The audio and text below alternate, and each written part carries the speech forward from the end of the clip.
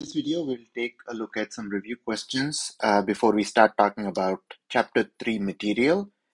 As always, feel free to pause, answer the question yourself to make sure that you got it right. The first question over here is, which of these are not an electrical quantity? I know that charge is one, voltage is also an electrical quantity, as is power, and so is current, but time is not an electrical quantity.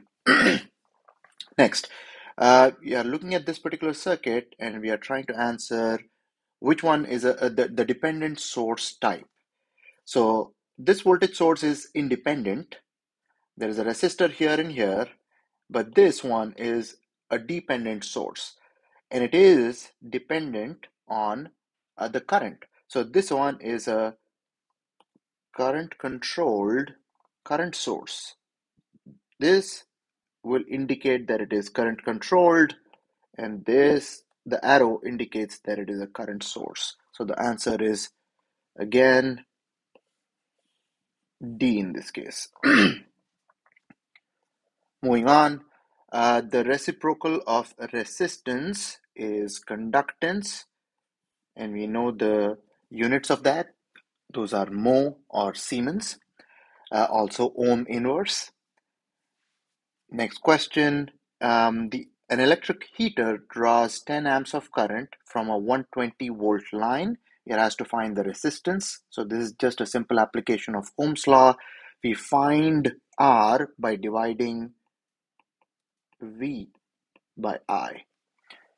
And 120 divided by 10 would give us 12 ohms. Next, the voltage drop across a 1.5 kilowatt toaster that draws 12 amps of current is. This is going to be the power equation, which is multiplication of the voltage across an element and the current through it. We are given that the power is 1.5 times 10 to the 3, and we are also given current, and we find voltage by just simply dividing the two, and it should give us 125 volts. Moving on. This is an interesting problem, and I want you guys to stay with me for this. We have a circuit which has one independent source, voltage source, three resistors, and then we also have a current controlled voltage source. So we have a current controlled voltage source over here. I sub delta is the current that is coming out of this voltage source and flowing through that particular 4 ohm resistor, and that is essentially dictating what is the voltage of that dependent source. Each times I delta will give us that value. So I delta is simply coming from here. Now what I'm going to do is I'm going to apply my circuit analysis laws to find I delta, because my question is how much power is being absorbed or consumed by the 12 ohm resistor.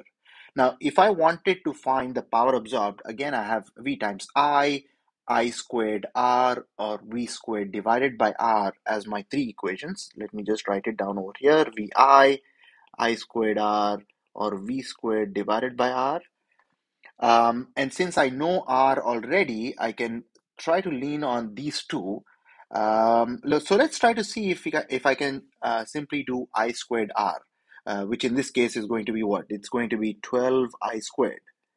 And let me name the current through that 12 ohm resistor over here. So I'll say that there is a current I sub delta flowing in this particular loop, and there is a different current, say I1, flowing through that particular loop. Right, so I've got current I sub delta flowing in this way, and then I1 flowing in this way. So this is going to be I1, right? So this is going to be I1 because I1 is the current going through that 12 ohm resistor. The next step I'm going to do is apply KVL for these two meshes. I'm going to get two equations, independent equations, and I'm going to solve them to find I delta or I1. In this case, I'm interested in I1. So let's see how that would look like. So I'm going to start with the left loop over here and apply KVL. I'm going to start at this point, go around the loop and come back to that point. So I'm going to get negative 20 plus the voltage across that 4 ohm resistor is going to be 4 times I sub delta plus, this is interesting now, I have the value of this resistor 8, but I do not know the current through it. Now, since I'm going clockwise, I know that the current through the 8 ohm resistor going down is I sub delta, but going up in the opposite direction is I sub 1, which means the current actually clockwise is I sub delta minus I sub 1. I sub delta goes down, I sub 1 goes up. They are opposing each other. So the actual current through the 8 ohm resistor is I sub delta minus I sub 1. And that is going to give us, this is KVL left loop. And algebraic sum of all the voltages in a loop should equal 0. That's my first equation. Now, if I started applying that, the same thing to the second equation, I'm going to go from here and I'm going to come back over here and equate the voltages in that loop to be 0. If I do that, I'm going to get my second equation, say 8 times I1 minus I delta, exactly the same technique that I used earlier. I1 is going clockwise, I delta is going down, plus 12 times I1, that's a voltage drop across the 12 ohm resistor, minus 8 I delta, that is the voltage of that current controlled voltage source, equals 0. Then I'm simply using a minus sign over here because I'm assuming that I'm entering that negative terminal there. Now I've got these two equations, one for the left loop, one for the right loop, and I've got two unknowns, I1 and I sub delta. I'm gonna use my whatever tricks that you use to solve a system of equations. And if I do the math right, I'm going to get I1 to be 20 divided by 7 amps. And please check this for the math. And once you get that, you just take that and substitute it over here to find out the power being absorbed by the 12 ohm resistor. Let me write it. 12 ohm resistor to be 12 I1 squared. I1 have already computed, so this should work out to be 97.96 watts. So I hope we have gone through some good examples here. Let's move on. We are asking a question here, which is, what does this circuit do? So I've got some input and I'm measuring my output across this 8 ohm resistor. So what I'm treating sort of this particular part of the circuit as a system. Here is my input and here is my output, and I'm saying, hey, what does that system do? Is it reducing the input? What is it doing to the input? How is the output related to the input? That's the question that we are trying to answer.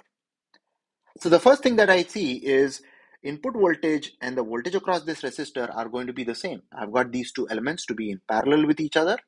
Voltage across elements that are in parallel is going to be the same. So V in should equal VR. That's the first thing that I'm able to write. Next, I've got this current source. It's a voltage controlled current source over here. And the voltage V sub R is simply the voltage across this particular resistor. So I can compute the amount of current that is coming out of this. So if I label this current as, say, I1, I know that I1 is going to be 250 VR. And I know VR is V in, so this should be 250 times V in.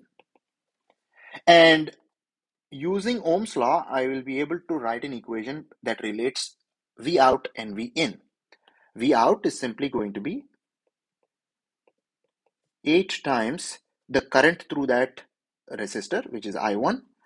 So this will be 8 times 250 V in. This is going to be 2000 V in.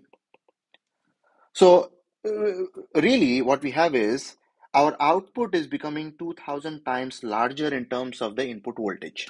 So it's a voltage amplification circuit.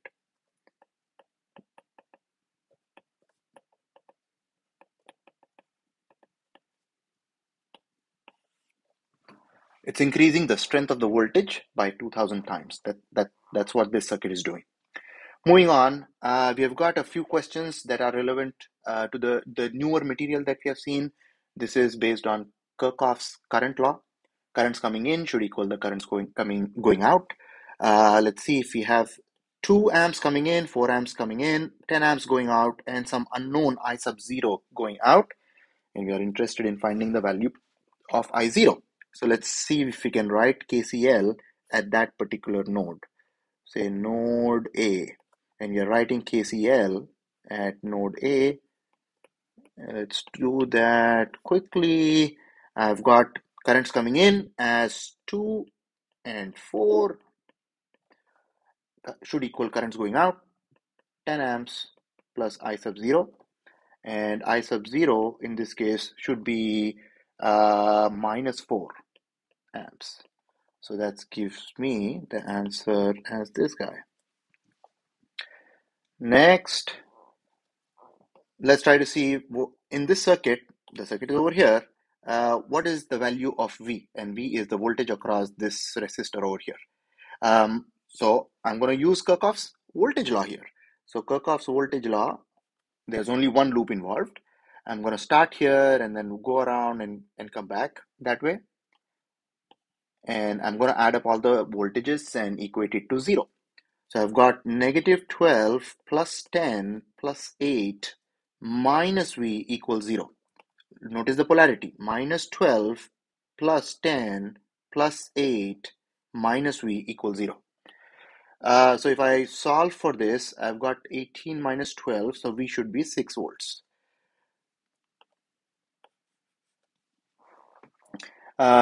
Just a quick note here, I should have probably used V sub 1 or V sub 2, something other than V, just so that we had those two not to be conflicting. All right, we are done with this. We have this last question here. We have 4 circuits that are shown. They're not complete loops. However, the question is just about voltage between 2 points here. So which of these circuits will give you voltage between 2 points A and B? A is here, B is here for all of them.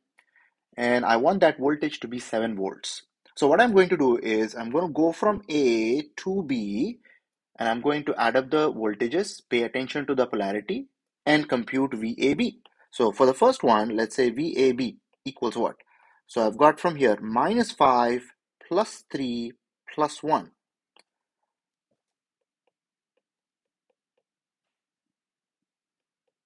And that gives me negative 1 volt. Similarly, I'm going to do it for this guy. I've got 5, 3, 8 plus 1, 9. So 9 volts here between A and B. I've got minus 5 plus 3 minus 2 and minus 3 eventually. So I know right away the answer is the last one, but let's just check. I've got 5 plus 3, 8 minus 1, 7. Plus 5 plus 3 minus 1 equals 7. So my answer is D here. All right. Hope this helps. I'll see you guys in the next video.